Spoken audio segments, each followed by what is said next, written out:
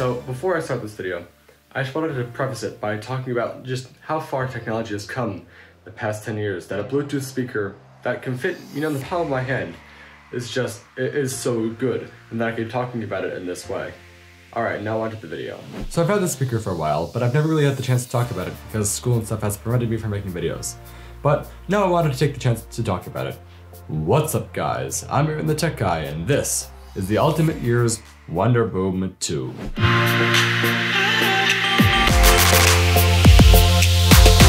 So, first, I just wanted to make fun of UE's naming scheme. I mean, Wonderboom? And come on, it just sounds kind of dumb. But the fact that I'm leading this video with a jibe about the name of this speaker just goes to show how good it actually is. Not that I'm much of a judge because I'm not an audiophile, but from just a normal person's perspective, the Wonderboom 2 is simply fantastic. I'll start with the thing that most of you came to see. Sound quality. How does this thing sound?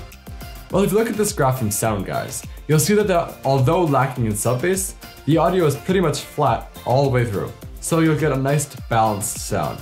In practice, however, it's a little more complicated. At about half volume, I'd say that the graph translates pretty well to real use, and maybe I'm just not an audiophile, but there's plenty of bass for me. However, at lower and higher volumes, the story is a little bit different. I've never tried maxing out the volume because I have zero desire to destroy my eardrums. I mean, this thing gets ridiculously loud, even at medium to low volumes. But all the reviews say that about 80% volume, the speaker starts to distort. I've also noticed that at really low volumes, the quieter elements of songs and videos, think background music, get just totally obliterated by the bass. Just to make sure I wasn't crazy, I played back the same video on my Yoga C940 at about the same volume, and I could hear the background music just fine. The Yoga C940 has much less bass, although that might be a bad thing depending on what you like.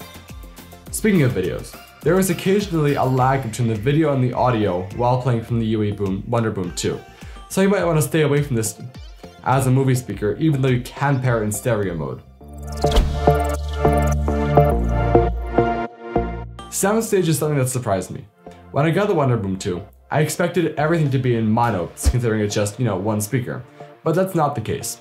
Due to the 360 degrees of sound, a super cool feature by the way, if you're sitting near the speaker, you can clearly hear that the music is playing in stereo. As you move away from the speaker, however, the effect becomes less clear, which is to be expected. Let's take a listen to the Wonderboom 2. I've lined up a few comparisons.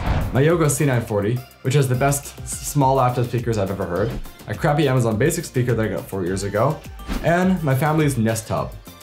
Unfortunately, I don't have the freaky ears that let you record in binaural? Not sure how you pronounce it. But this recording should hopefully provide you with some useful data.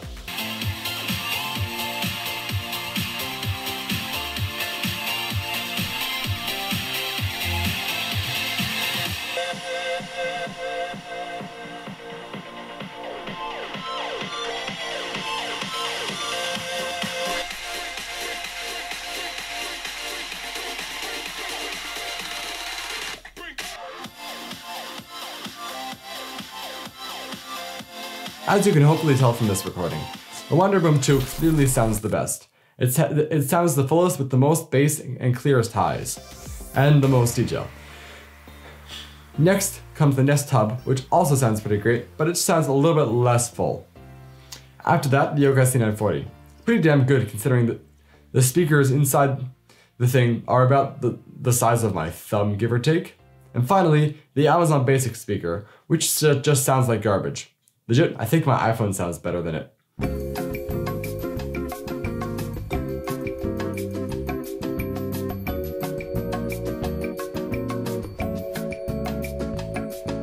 Obviously, none of these speakers compare to my AirPods Pro, but those are in a totally separate class, and I can't really record them anyway, so I wouldn't be able to tell you.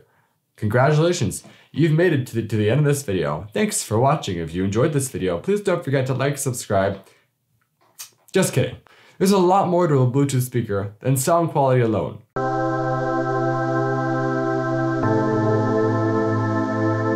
Let's talk about the other parts of the speaker that are strong points first. The build quality on the Wonderboom 2 is second to none. This thing is built like a tank. The outside is built of a fabric weave with thick plastic on both ends. It's IP6 separated and buoyant, meaning that you could take it into a pool and have no problem at all.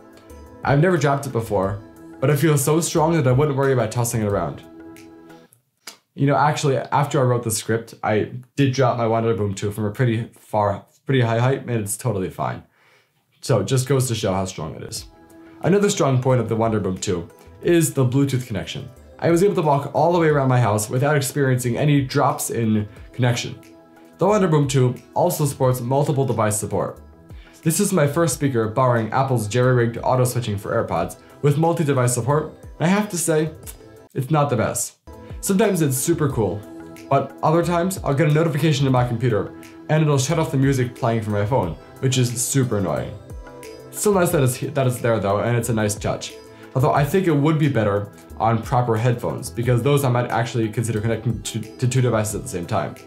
The Wonderboom 2 can actually connect to another Wonderboom 2 for stereo support, or another Wonderboom 1 for double the audio. Unfortunately, I cannot afford to get another Wonderboom 2 to test this, but I've heard it's pretty good.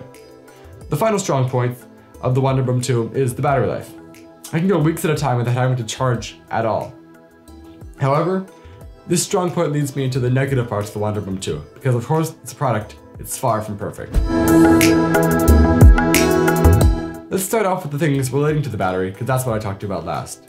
First, there's no way to check the battery level on a connected device, like, you know, every other Bluetooth device ever. You have to press the volume up and down buttons at the same time, at which point it plays a sound to let you know the battery, so that's, you know, dead, 50% or 100%, which is a very low level of granularity.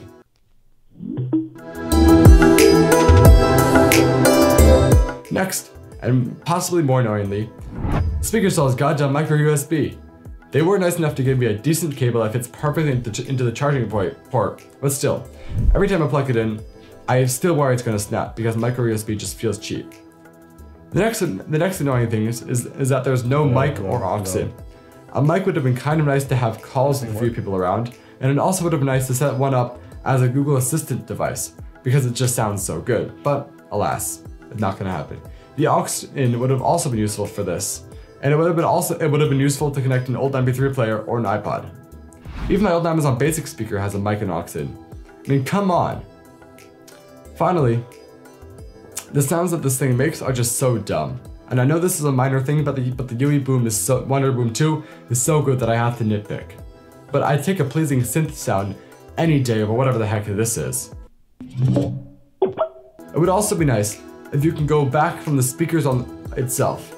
For some reason, you can only skip a track, but not go backwards. It's just weird and kind of just asinine. So, should you buy the UE Wonderboom 2? Well, if you find it on sale for 50 bucks like I did, 100%, grab it now. If you only find it for the normal price, it's still a pretty good deal. It has amazing sound quality, great battery life, and pretty decent usability. As you can see, compared to speakers of a slightly lower caliber, it's fantastic, and especially compared to like laptop speakers and smart speakers. If I were to buy it again, I would check out the latest comparable speaker from JBL, which at the time of recording is the JBL Flip 5, but I haven't regretted my purchasing decision at all, and I think you'll be satisfied as well. Congratulations, you've made it to the end of this video. Thanks for watching. If you enjoyed this video, please don't forget to like, subscribe, and turn on notifications with the bell icon so you don't miss any of our future videos. As always, you're watching A-Rod, the Tech Guy.